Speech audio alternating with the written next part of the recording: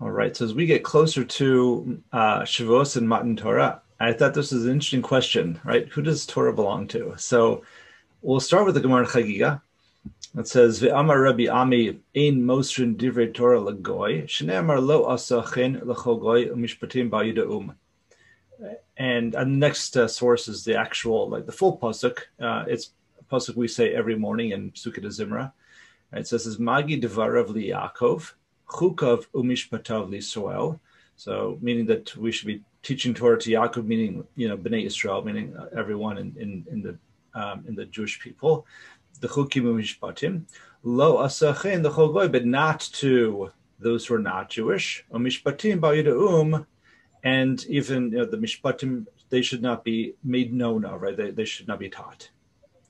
So Tosfos over there says, in Mosrin divrei Torah la'oved kochavim, right? It's interesting language that Rabbi Ami says in Chagiga. It says in Mosrin, not in Malamdim or something like that. So let's see where Tosfos goes with this question. He says, Hayakasha Rabbeinu Elchanan Tipukle de over kochavim ha'osek b'Torah chayiv misa. Keda amar beperak daled misos. Over kochavim ha'osek b'Torah chayiv misa. V'hamilamdo over alifnei iver lo sitein michshol. So Tosfos has a question. We've our Gemara in Chagiga that says you shouldn't teach Torah to a non-Jew. How do I know this? And our Gemara cites a pasuk in Tehillim. So Tosfos asks, well, wait a second, what's going on? We have a Beferish Gemara in Sanhedrin that says that any Oved Kochavim, and by the way, my understanding is that anytime the Gemara says Oved Kochavim, it's Lav Davka. That's I think a byproduct of the censors from centuries ago, where the Christians took offense when we would talk about, the Christians, non-Jews, that sort of thing. So all of those, anytime, it's really like the search and replace function. Anytime it said non-Jew, the censors put in Oved Kochavim. So it's not specifically idol worshippers or, specific types of non-Jews. What we're talking about is non-Jews in general. So Tosfos asks, why are you bringing a pasuk from Tehillim? We don't paskin halacha. We don't create halachas. We don't learn out mitzvos from nach. A nach can be an asmachta. It can help us understand either something from the Torah, or it can help justify why we have a rabbinic decree. But we don't learn. Certainly, this would be rabbinic at the most. This Gemara Chagiga. But we have a Beferish Gemara in Sanhedrin that says an Oved Kochavim ha'osek b'Torah chayiv misa. Any non-Jew who studies Torah is chayiv misa, and why? Because it says ve'lam over lifnei iver lo siten michshol. So this is already at a deraisa level when we talk about lifnei iver lo siten michshol, right? That's a Beferish pasuk that we just saw a couple of weeks ago in the parsha. So. Here we have a deraisa level of you cannot teach Torah to the Ovdei Kochavim, the non-Jews. What's going on in Chagiga? So he says v'chi tema b'zayin mitzvahs didu, and so we might think, well, maybe what we're talking about over here is the Sheva mitzvahs b'nei Noach. Right? We know that every non-Jew also has their mitzvahs, the Sheva mitzvahs b'nei Noach that they have to abide by. There'd be no chayiv misa. They certainly have to learn what those Zion mitzvahs are and how to perform them. Gedor Marshas Hosam. That's also in Sanhedrin that we talk about the Sheva mitzvahs. Mitzvah ika lemosrom lahem, and certainly that would be a mitzvah for a Jew to teach the non-Jew what those Sheva mitzvahs are and what their responsibilities are. And there's a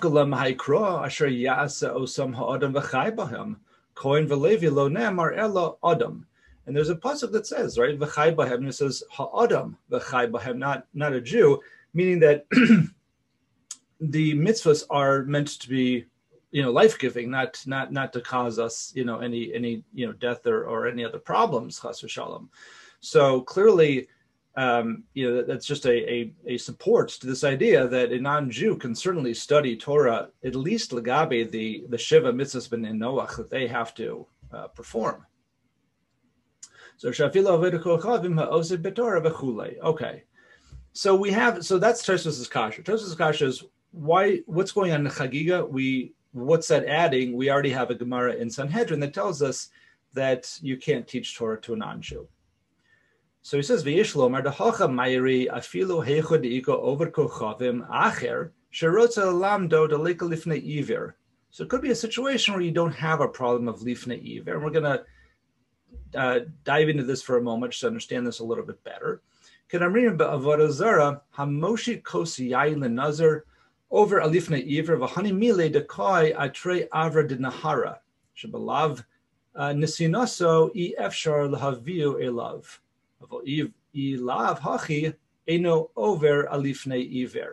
So let's talk about this Gemara. It's an interesting idea, or I guess part of the halachos of lifnei iver. So the Gemara in Avodah Zarah describes that you have a nazir on one side of the river, and you have someone else, a friend of his, is on the other side of the river that has wine.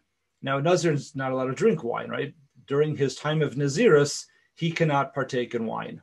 So the situation, the scenario is on his side of the river, he has no ability. There's no wine. It doesn't exist. And it's only if you are going to sort of hand that cup over to him across the river that he'll be able to get wine.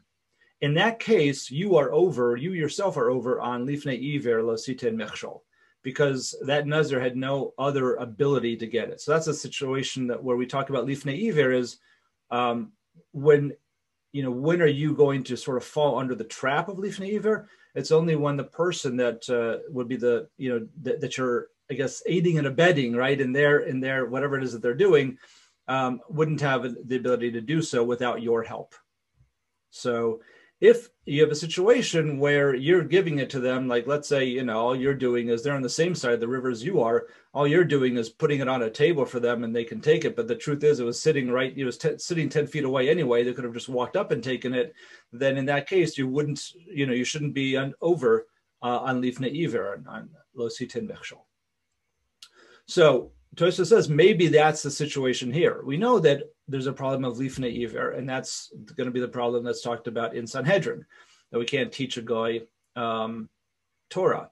But what happens if you have a situation where there's no lifnei iver? So he says, hachanami, in our case, meaning by chagiga, I feel that makom she'over kochavim acher rotze lamdo deleka lifnei iver. What happens if let's say you have a non-Jew who's going to teach him? Or in the cases, this is Tosfos talking, this is 1,000 years ago, let's talk about today. Today, any non-Jew can go to Amazon and buy a Gemara, all right? Or you can buy anything online. They don't know if they're selling it to a non-Jew, to a Jew. Amazon wouldn't care anyway. So is there a problem in not trying to paskin here, but if that availability is that they can study Torah without you, there may not, there's no situation, there's no problem of lifnei iver. So delek lifnei iver mikam makam asr mishum magi devarav Yaakov v'chulei. So Tosfos says that's why we need the Gemara in Chagiga, that even in a situation where you don't have lifnei iver problems, still we have a pasuk that says that umishpatim bal yidaum, that you still should not be teaching them mishpatim, meaning that you shouldn't be teaching them Torah, and that's going to be at a rabbinic level, a drabanan. Okay, so that's how Tosfos understands it. Let's take a look at the Maharsha in his Chidushi Agados. He says, "Ein mosrin divrei Torah laovdei kochavim." So there's lo ka'amar ein melamdim Torah laovdei kochavim. Dehavade v'zayim mitzvahs ditu melamdim oso. So he is also bothered by this problem of why does it say ein mosrin as opposed to ein melamdim in the Gemara Chagiga, right? You shouldn't hand over, you shouldn't transfer, or that's idea, as opposed to you shouldn't be teaching them. So he says because regarding the Shiva mitzvahs b'nei Noach, avada, that you can be teaching them those mitzvahs that they have. So Melamdim also b'shar mitzvahs Torah over kochavim halomid osa chayev b'nafsho. But anything else outside of that realm, outside of that small subset, you can't be teaching. So, but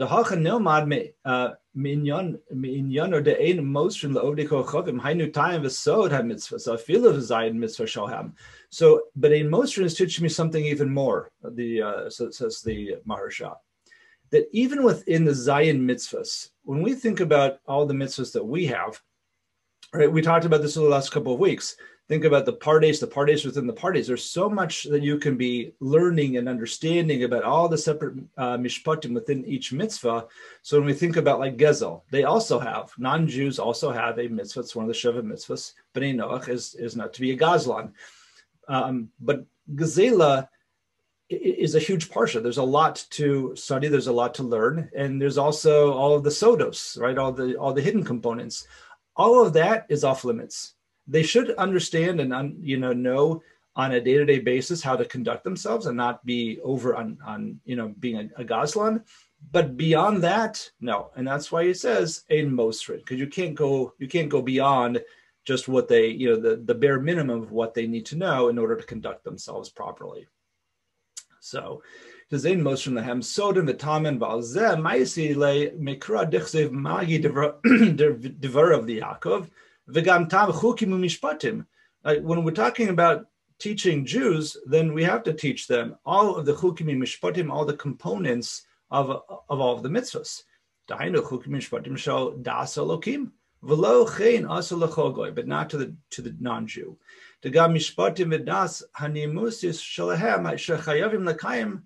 All of the things that they have to be doing to conduct themselves, the proper etiquette and such within those mitzvahs, that they have to know.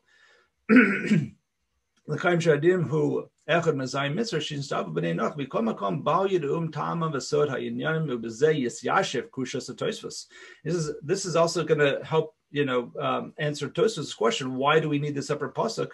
Because what this is also teaching us is that even within the realm of what we're allowed to teach them, we're still limited. We're still limiting ourselves and saying you have to draw the line and not teach them beyond.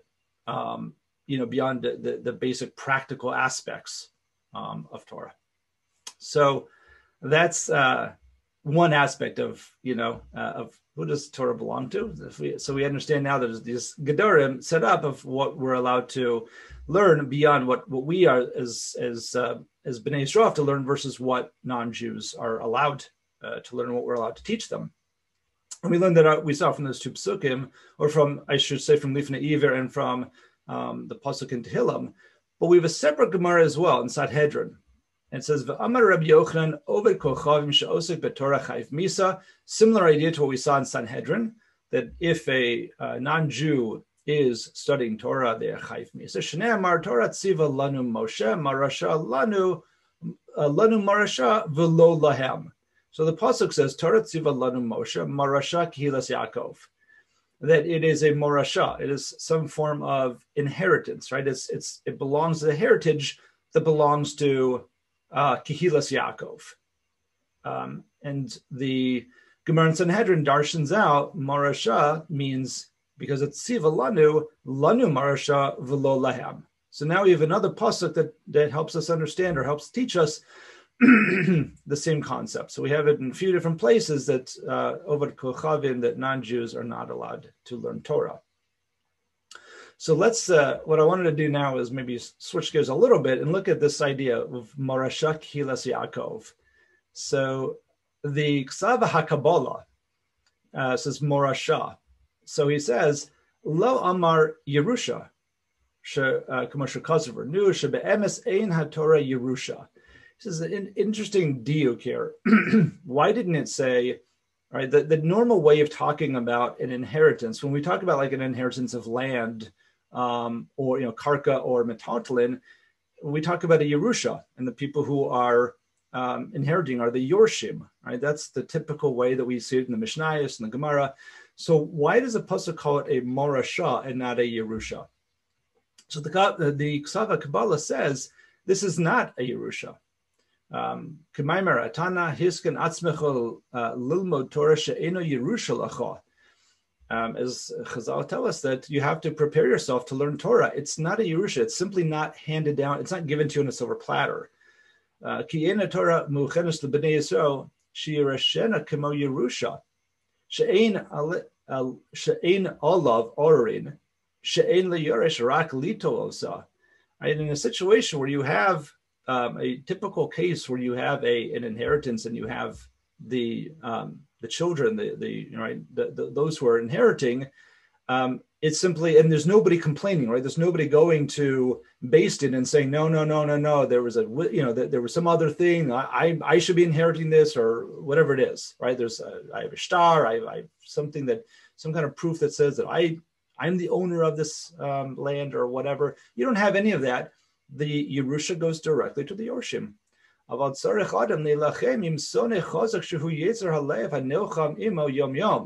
the Sefer Kabbalah says that in this case, it's as if you are a Yoresh, but you have a Yoresh with Orim, people who are complaining, people who are saying, no, you don't get it. Who is that? That's the Yetzer Hara. So it's the metaphor that he's using is that it's not a simple case of simply inheriting it. We have to work for it. It doesn't just come to us, through Beis Din sort of handing over the deed to the land to us or the deed to Torah to us. We have to work for it. And unless you really work hard at it, you won't get that portion of Torah. We've seen this before in Pirkei Avos, the 48 ways that you can acquire Torah. This is b'miut sicha, b'sheina, b'miut schara.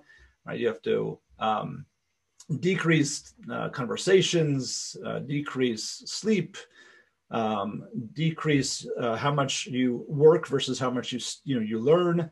The schok and playtime. B'miut tainug v'derech eretz k'vayose ba'ela. Right, there's certain things you have to do in order to acquire Torah. It doesn't just come. Torah hi morasha lakihilas Yaakov. So he also connects. It's interesting. The other place that we see the term morasha being used is in Parshas Va'era. Right, we saw this before Pesach in the pasuk which says V'hei Vesi, and it talks about HaKadosh Baruch Hu taking us out and bringing us to Eretz Yisrael. It refers to Eretz Yisrael also as a morasha. So Eretz Yisrael is also considered this. V'hei neshetihi alachem adayad. What that means that it is ours, meaning to Kehilas Yaakov, to Bnei Yisrael, it is ours forever and ever. Yan Amar Ha'oyev, B'mos Olam L'Marasha Ha'isal Lanu, Perish, She'his Amru Le'mar Ha'aresh, She'kivashna Miyedchem Marashas Olam Hi Lanu, that land that we had to fight for, that we had to,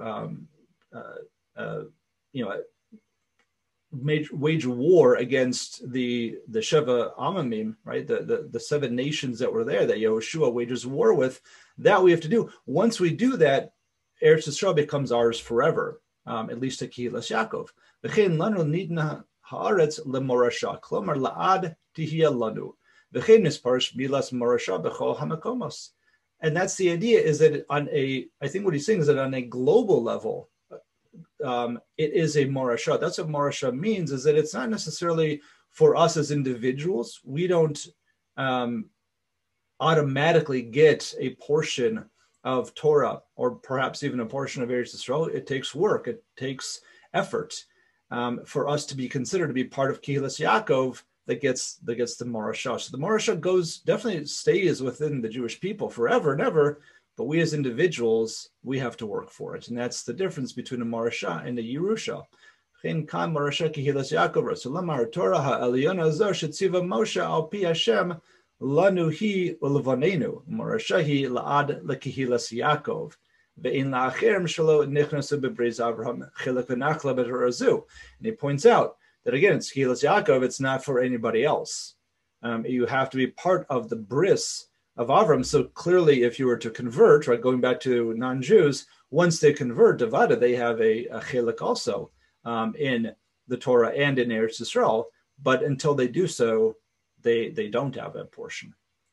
Olam tihia levad leTorah Yisrael v'nisayim me'id ad hayom lo haisa uma v'lashon shebricha terasina lekabel alav om mitzvos zulas kilas Yaakov. And what makes us different is that kilas Yaakov has accepted upon ourselves the all of, right, the yoke of mitzvos. Okay. So that's the Ksava Kabbalah explaining to us, what does it mean, Morasha Kihilas Yaakov? That it's a Morasha for Kihilas Yaakov, but we as individuals, we have to work for it. Jeff, there's one other difference, and that is nobody has to die for you to get the Torah, like a normal Yerusha. Right. Yeah, that's a good point, right? That's certainly a good point, is that as opposed to a Yerusha where the previous owner dies and then his relatives then inherit from him. And that's true. That's another good point, is that it's not about that. It's just it goes down the generations regardless. It's holistic, right? It doesn't. It's not something that divides up or needs to be divided up. That's a good point.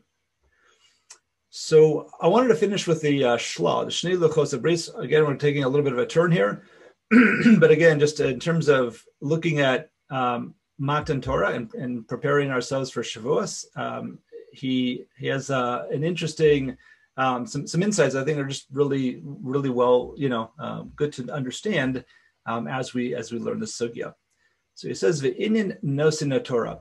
The question that he just to take a step back, the question that the Shla wants to answer is, when we make Birchas Torah, right? When we say Birchas Torah every morning, and the bracha itself is Baruch Hashem Nosein HaTorah. So a question that many ask, and the Shla is getting into this, is what does it mean present tense, that he's giving us the Torah? And he gave us the Torah. He gave us the Torah on Har Sinai. So what does it mean Nosein HaTorah? Present tense. So it says, "Be'emes Hashem Yisbarach Kvar Nidna." About it, we all understand that it was given to us, to our previous generations in Har Sinai. Aval Adayin Nosein HaTorah v'lo Yifsok. But we also understand that HaKadosh Baruch Hu is continuing to give us Torah without ceasing, without any stoppage. V'davar zeh tzarich biur rachav. But this requires a lot of explanation. So the pasuk Omer. Es hadvarim ha'ela diber Hashem akol kehalchem bahar mitoch ha'esh ha'nan va'arafel kol gadol v'lo yasaf. So this is a pasuk in Dvarim, but it's referring back to Har Sinai, and it talks about, right, the mountain and the cloud and the smoke and the whole scene of Har Sinai, and it says kol gadol, right, the shofar was blowing v'lo yasaf. So it was a great blast of the shofar. And it's typically when we hear the shofar, like at Rosh Hashanah, it starts loud and it tapers off, right? Because at some point you run out of oxygen in your lungs and the sound is going to taper off. So Perish Rashi, v'lo, what does it mean? V'lo yasaf. So Metargaminan v'lo pasak. So Rashi quotes Unklos there, who translates v'lo yasaf as v'lo pasak. It never stopped. So unlike a basar v'dam who is going to be blowing shofar and the sound tapers off, when HaKadosh Baruch Hu was blowing, was creating the sound of the shofar at Har Sinai, it was just a steady, loud blast that never stopped. Ki kolo chazak v'kayim la'olam. It was a strong sound and it lasts forever. I suppose, I think I've seen this in the works of the Chassid, the Chassid Rebbes, that today it's still going on. It's just a matter of whether we have the ears to hear it. But that call of the shofar never stopped. Okay, Davar Acher, but this is still in Rashi. Lo Yasaf, Lo Hosif, Laharos Ba'oso Pumbi Adkon Lashono. But on the other hand, Lo Yasaf can mean that it doesn't continue. It stops. It does stop.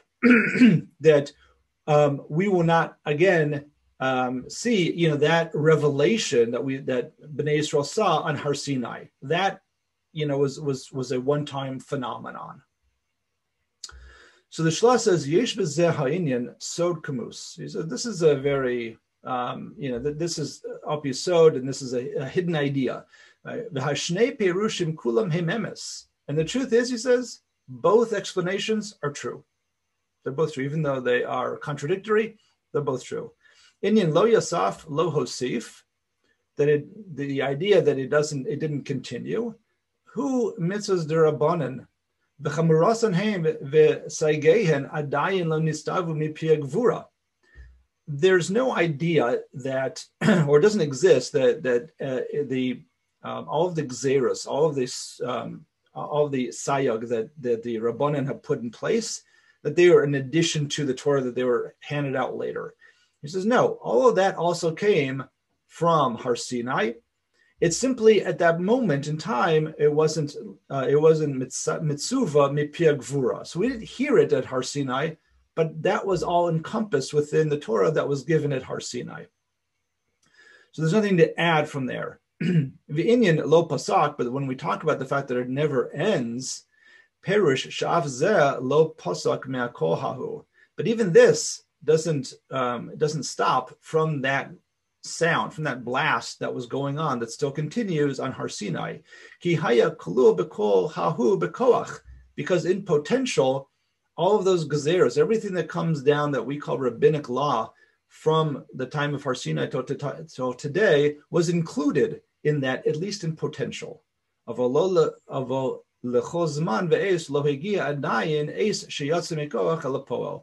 it isn't realized until it's needed.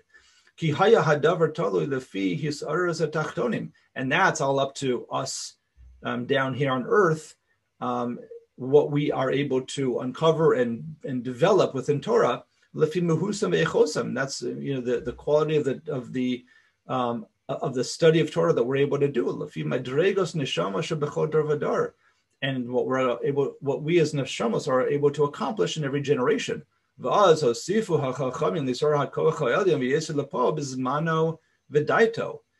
that's why, over the generations, over the centuries, Chachamim have been able to awaken this potential within Torah and be able to say, okay, here's Psak Din today, here's the new Gzera today that we need to have in order to continue. This is what we need. They were able to do that, again, from the Koach of Har Sinai, but they brought it to realization through, what they're able to accomplish. Lo chas v'shalom shechidshu chachamim midaitam. We can't say that chas v'shalom, that even the Chachamim were, sort of creating these ideas from their own das, from their own opinions, from their own mind. Rak kivunu das elyon. Rather, they're able to connect with the das elyon. V'nishmasam she'amdu b'Har Sinai ki hayu ba'amdu hahu kol neshamos kiblu kein. Shemisad bechinas nishmasam v'doram az hadavar hahu metukan u'mekubal. Because we were all of our neshamos, we're at Har Sinai. We all received the Torah at Har Sinai, and now at this point, once, as we go through the centuries, now we have the ability through our own toil in Torah to be able to bring this to fruition. And that's what it means, mipia gvura, that it all stems from our presence and what we received at Har Sinai, but then to be able to bring it into realization, that's what the Chachamim were able to do over the centuries. And he says, remez ledavar midrabanan ola mipia gvura. He says, interesting remez. Again, remember the remez from last week that we're talking about gematria as a remez. So the gematria of midrabanan and the gematria of mipi hagvura both equal 346. Right? So anything midrabanan, he's saying that there's an equivalence, right? There's a connection, that anything midrabanan came from mipi hagvura. I heard once, pointed out that Moshe Rabbeinu, by the way, so Moshe is gematria of 345. So it's an interesting idea too, that right in that parsha there of midrabanan mipi hagvura. All right. So and he continues, and we'll finish up in just a minute. But what he does in his next paragraph, and he says, "Be'ela shemos rabba mebiner shilam yilamdedu amru sham v'yidaber Elokim es kol devrim ha'ela le'mar amaret Rabbi Yitzchak mash neviim asidim liznavos b'chol dar v'dar kiblu mehar Sinai." So he equates the same idea that bringing down, again, this isn't his own idea. This is from the Medrash, but all of the Nevi'im were also at Har Sinai, and all of the different prophecies that they had came from Har Sinai. It's just that they weren't allowed to prophesy them until it was the right time. But all of Nevuah comes from Har Sinai as well. It was all part of that revelation at Har Sinai, and it only, it gets stored up, I suppose, until the right moment, and that's when the Nevuah was allowed to be told to the people. So that's what he talks about in this in this next paragraph. Throughout a little bit further down, he'll start to get into V'sein chelkenu. What does it mean when we talk about in davening V'sein chelkenu b'sorasecha? We ask Hashem to give us our portion in Torah. So I think maybe we'll try to delve into that aspect next week as like the final piece right before Shavuos.